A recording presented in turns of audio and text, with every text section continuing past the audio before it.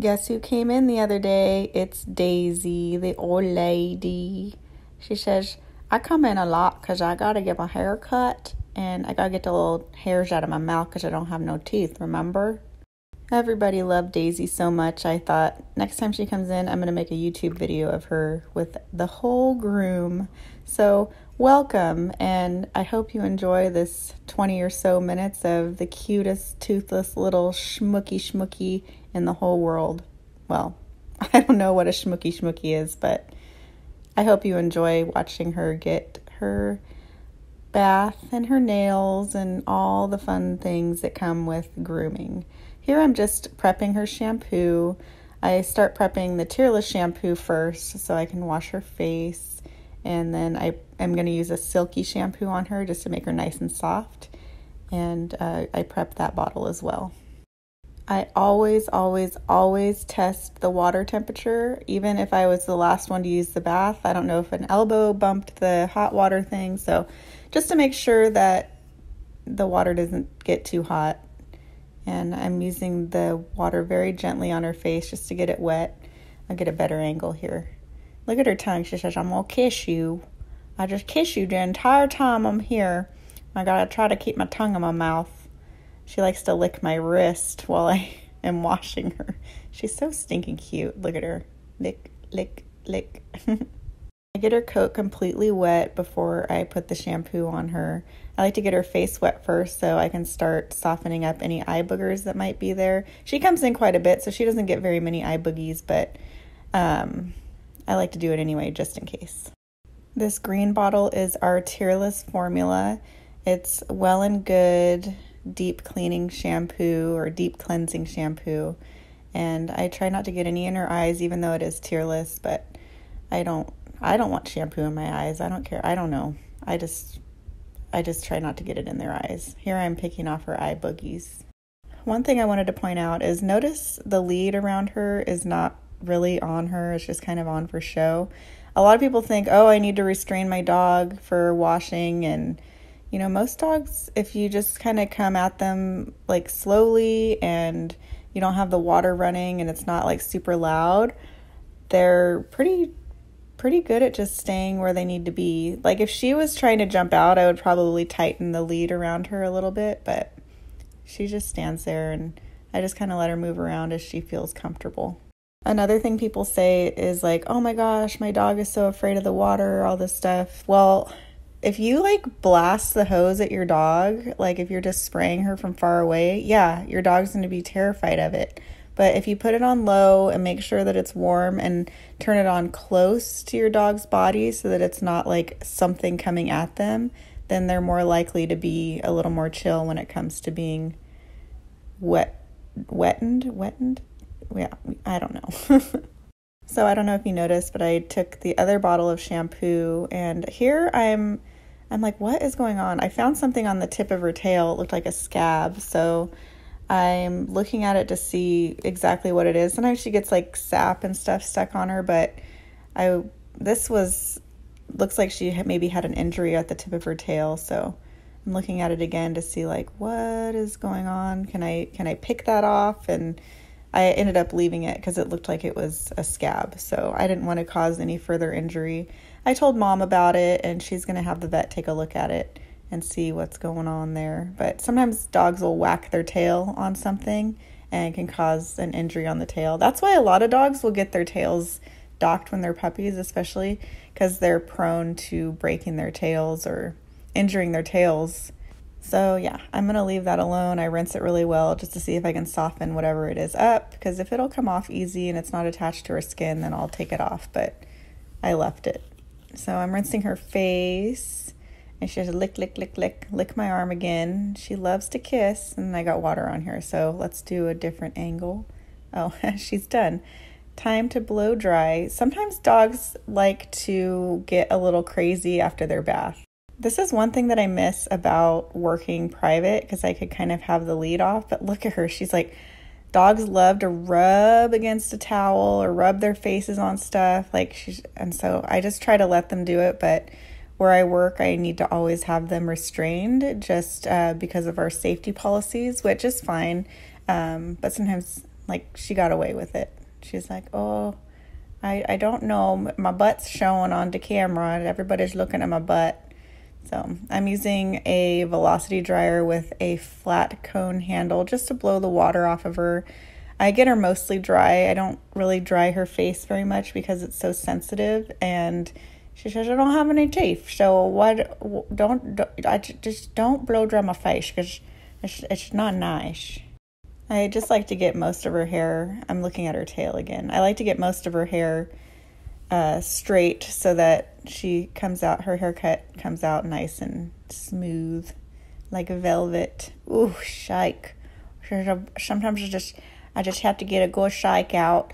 I help you get the water out, and I don't have to get blow dried as much because I don't really like the blow dryer. I like to hit it away with my paw and just say, stop doing that. So, you just said you weren't going to do my face. You said you weren't going to do my face, and then you blew it in my face. Oof. Okay, let's go. After she's dry, I like to shave the little hairs off the front of her lips. I like to use the clippers to do this, even though she hates it. Like, I really have to sneak around and try to get her to let me do it. But using the scissors right there is super scary because she doesn't have teeth, her tongue flops out, and using the clippers is a safer way to do it, even though she always moves. She's like, just let me do it, Daisy. Just let me do it. But look at her tail. She's just like, well, I'm just going to move around. I forgot my voice. I'm just going to move around. She can't get it, but I'm still going to be cute with my tail. I'm going to wag my tail and be cute. Nope, can't do it. Nope, can't do it. Oop, I'm going to get out. I'm going to escape, and you're not going to be able to do it because I don't like it. I don't like the loud clippers on my face. So just quit it.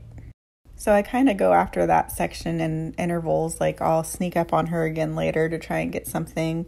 Or if she's keeping her tongue in her mouth for a while, I'll pull a hair out and use my scissors there. But now I'm just shaving the pads of her feet. I like to get the little hairs out. Sometimes those hairs can get matted if they don't get shaved regularly. So it's really important to shave them out when you bring your dog to the groomer. Then we have a little love break before I start shaving her. Really, I'm just kind of I'm loving on her, but I'm also trying to remind myself of where her moles are. She really liked having her ears scratched right here. She's really leaning into it. She says, oh, that feels really good. Oh, no, you got to brush out. Why you got to get the brush? I thought we were having a moment and you get that stupid brush. I don't like being brushed. I'm just kind of fluffing up any areas that were left a little bit curly, and that way it'll be a nice smooth cut when I do her shave. Normally we do a 2 guard on Daisy. Last time we did a 7, and we decided we're going to do a 7 again because it's pretty hot. It doesn't really make a difference when with this type of coat, whether I do a 3/8 of an inch or a 1/4 of an inch. So she just looks nicer with a 7. Oh, she says, excuse me, I appreciate if you did not. Okay. Oh, oh, nope, I don't like that. Can we just not do the brush thing? Can we just get the haircut done so we could just go home? Okay, I just want to go home. So now that we got her kind of brushed out, oh look, Jessie the trainer came to say hi. She says, I kiss your fingers. Welcome to the salon. It costs 3 kisses for you to stay here, so just give me your hands and I will kiss you. Because I'm a good baby. So like I said earlier, we are going to do a number 7 on her, but we're taking a visitation break. She just loves seeing everybody. She's such happy to have visitors. And I think I'm explaining to Jessie and Tiffany that this is Mrs. 3 million. She says, I have 3 million views on TikTok. And I'm kind of famous on TikTok because I'm a famous old lady Daisy. I'm famous girl. You're standing around famous person. Famous dog. You're standing with famous dog. A number 7 blade is pretty short. It's almost to the skin, but it's not quite as short as a number 10 blade. In grooming, the higher the number on the blade, the shorter it is. So a number 7 is shorter than a number 4. A number 4 is longer than a number 10 by quite a bit, actually. A number 4 actually would look pretty nice on her. Normally we do a 2. I think I said that before, which is it's pretty close to a number 4 blade, a 2 guard comb. I'm showing Jessie some of her little moles. She's like, I'm a holy moly. She's got little moles on her, which I had to be careful with the 7 not to cut because the 7's teeth are very far apart. So it's really easy to nick little skin tags or anything if you're not careful. When using a number 7 on an older dog, I like to make sure and go pretty slowly just to make sure, well, especially with her, she has a lot of little moles, like I said before. So I go nice and slow to make sure that I don't catch any loose skin or skin tags or moles. It looks like she's enjoying this part. Her little tail's got that slow wag. She says, I'm trying to kiss you. I don't know if she's trying to keep her tongue in her mouth or if she's trying to kiss, but she does that a lot. I think it's so cute. Now it's time to go after her face again. Even though she doesn't have any teeth, she's still quite sensitive for her face. And she says, don't do it. Don't like that. Just don't go after my face. I don't like it. I'm just getting some little hairs out of her sanitary area and the inside of her legs. And then I like changing my blades quite often because they can get warm and you don't want to shave a dog with a warm blade. That's how a lot of dogs will get razor burn. You can physically burn your dog if you're not paying attention to how warm your blade is getting. So I change my blades quite often.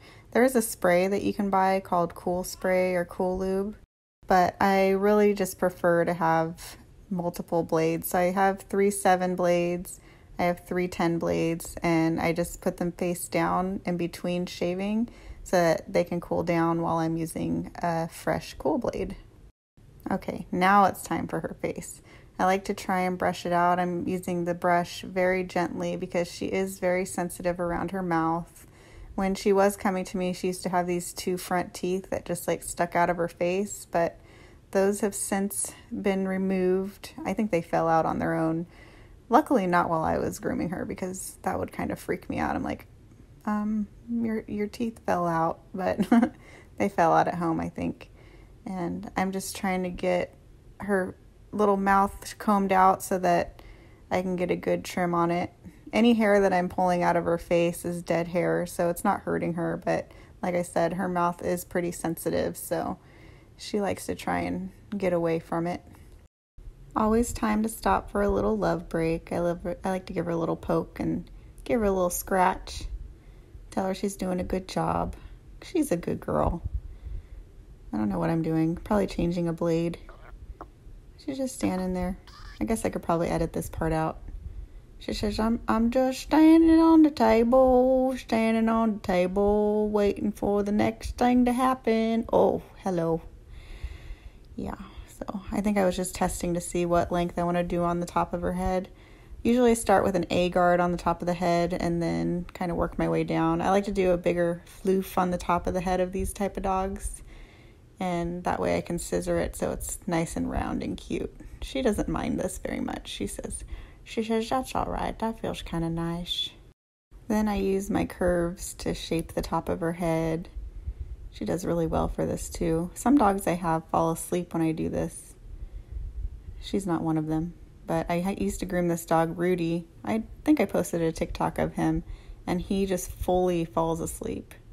And she slipped out of her lead, so we just put it back on a little tighter just so she can't do that. I get her back into a position that's comfortable for her and start shaping all the little sticky outies to try and give her as round a face as I can.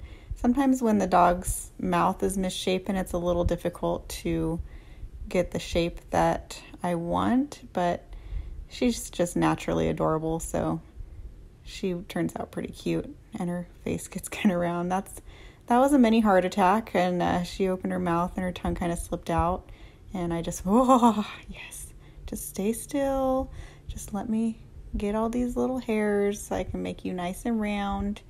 Good girl, Daisy. One of the perks of doing these recordings is I can use the camera to look at her face and see any areas that I might have missed. and it helps me to shape the face.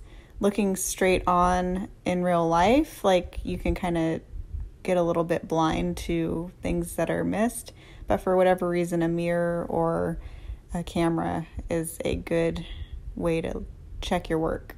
After I finish scissoring her face and her feet, she's all done. She says, "I'm beautiful. This stupid tongue won't just stay in my mouth, tongue. Can you just stay in there?" Okay, I'm beautiful.